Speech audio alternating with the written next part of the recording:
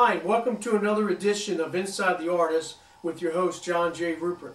Today the artist we're going inside is Wing Bowl, or the artist who created Wing Bowl, 610 WIP. Philadelphia is known for many unique and one-of-a-kind things, such as the soft pretzel, the Philly cheesesteak, the mummers, and tasty cakes.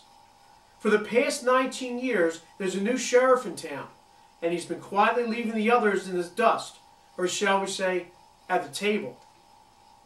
This annual event is called Wing Bowl, and it was created in 1993 by local radio host Al Morgani from 610 WIP Sports Radio. The idea was to hold an event where heartbroken Eagles fans could come together to celebrate a championship, even though their beloved Eagles didn't win the Super Bowl yet again. The first Wing Bowl was held at the Wyndham Franklin Plaza lobby in Center City, Philadelphia, with close to 150 people in attendance.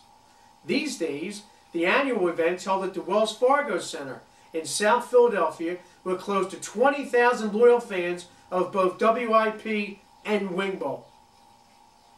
What is Wing Bowl? Wing Bowl pits each eater against each other, searching for the one who can consume the most wings in a predetermined amount of time. There are two ways someone can enter a contest.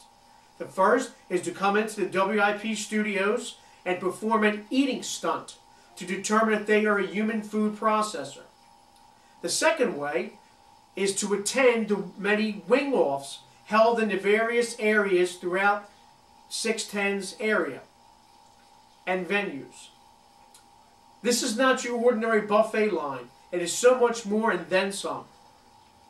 The imaginative minds at 610 WIP had created such a spectacle which has become world-renowned. In addition to being crowned Wing Bowl champion, there's expensive prizes to go with that title. In fact, there's also prizes given out to the best entourage and the best wingette. What's a wingette? A wingette is a beautiful woman who comes to the event to entertain the crowd while encouraging her chosen contestant to chew on. Easy for me to say.